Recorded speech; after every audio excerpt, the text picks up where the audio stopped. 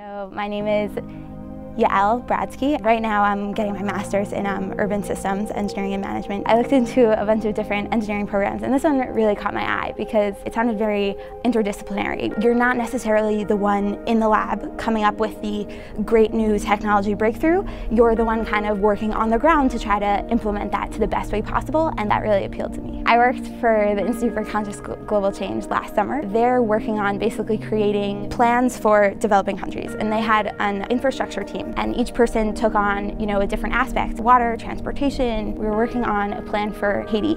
So that gave me a really good sense of, the interplay between socioeconomics and infrastructure and how one kind of affects the other. One great thing about NYU Poly is the diversity of the student body. You're in class with people from different countries, and their cities work in totally different ways. You can get a really good sense of, what our commonalities are and what our differences are and what can be applied from city to city. NYU Poly has definitely influenced me a lot in where I want to go and what I want to do from here. I2E really is inspiring when I think about it in terms of innovation, the way that we've been managing water and transportation in the face of climate change, in the face of population growth. We definitely need new approaches to manage those things. I definitely think there's a lot of room to integrate more entrepreneurship, not just on a small scale, but on a larger scale, and try to, take smaller innovations and apply them in a large way.